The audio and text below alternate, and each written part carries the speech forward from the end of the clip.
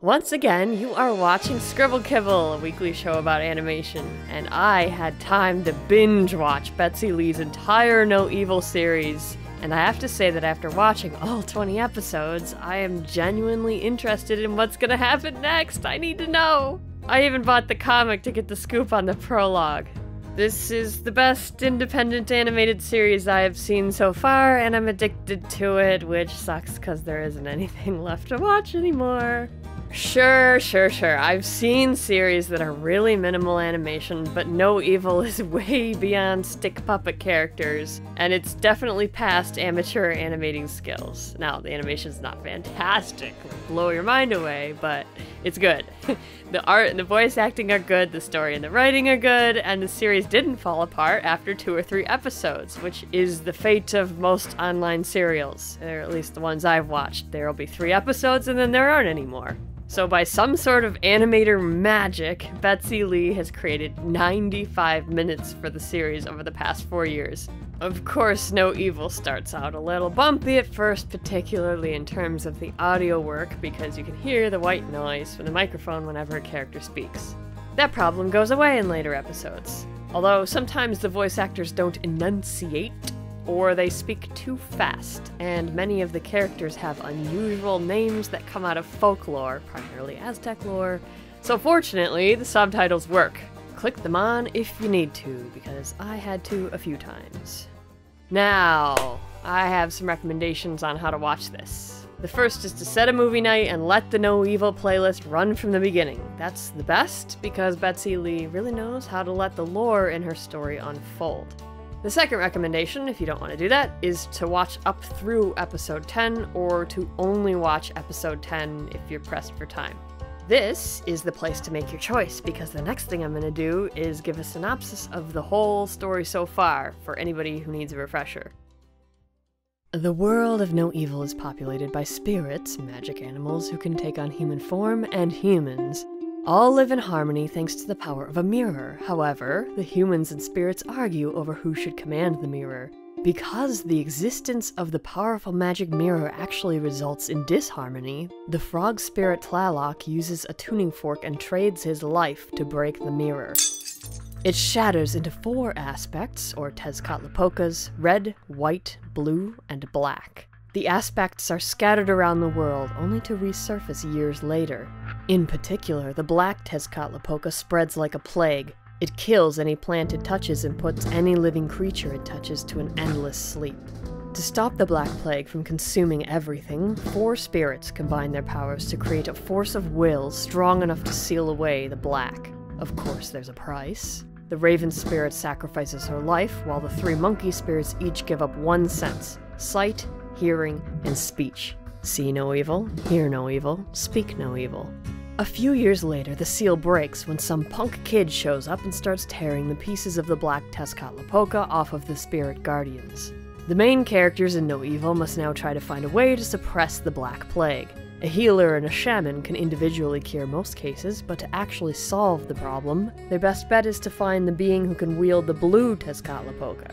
Yet thanks to local power-obsessed kid, the first course of action is trying to get the other 2 pieces of the black Tezcatlipoca and keep them safe. And that's it. That's where we are now. If you're thinking of making your own series, No Evil is a super inspiration. You can watch any episode and you'll notice there aren't buckets of special effects. The camera movements, when there are any, are very simple. Everything is drawn by hand in Flash, even the backgrounds, all in Flash. All of the voice acting has a very do-it-yourself feel to it. Betsy Lee actually voices several of the characters herself. And most of the other characters are voiced by people she knows, so they all get together and have recording sessions. Everything about this series is completely doable. You can make this. Granted, the animation in the very first episode still outranks a lot of what I see on YouTube, but you can make this. All it requires is true dedication and a story that you've written that you can work off of and expand on. You don't have to have the whole story finished when you start, but enough that you know where you're going. Take your time, start small with short minisodes 1 to 4 minutes long, keep drawing your cartoon, and after a few years you will have a legitimate series with dedicated fans. Not fans of some other show, not fans of fan art, your fans. Your fans. There is one aspect of No Evil that is highly unusual for an original series, and that is the singing. It's fantastic. That's why I suggested episode 10, because that was the episode that made me take a hard look at the credits. It has an amazing trio song, which is an adaptation of the 1934 fast-paced boppin' gospel tune, There Ain't No Grave. There ain't no grave gonna hold my body down. Betsy Lee and the male voice actor Mr. Shoes arranged their own version of the song to be very slow and haunting.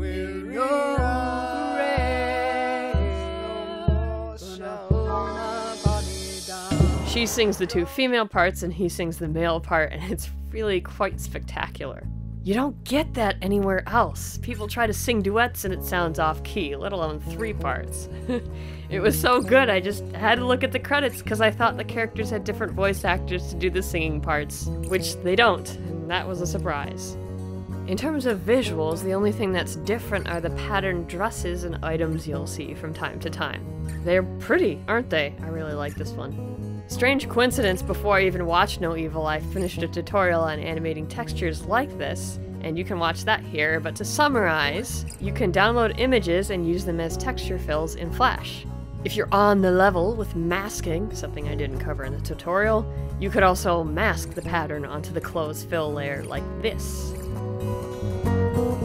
No Evil doesn't push too hard on animating the textures, just a few simple changes in the pattern position to give it the illusion of movement. Oh, one more thing. The sign language. The sign language in episode 17. I don't think I've seen sign language animated before. Wow, what a lot of work to animate all of that. You thought lip sync was tedious to animate? How about every artist's favorite thing, hands? Hand lip sync. No thank you. So seeing sign language animated was pretty dang sweet. Wow. After making this episode of Scribble Kibble, I feel so inspired! I hope you do too.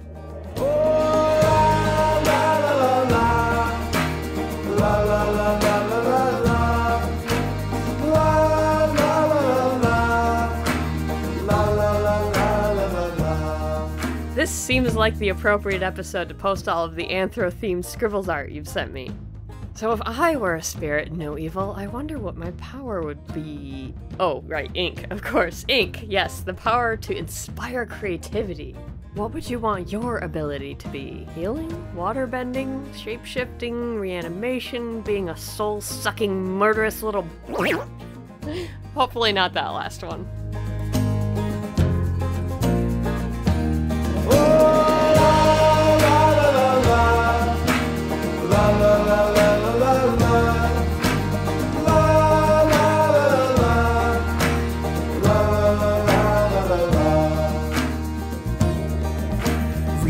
Can be lifeless and cold when your heart grows up and gets old. The dreams of your past never quite seem to last in a future that's so far away. But here in this place, you know, Molly,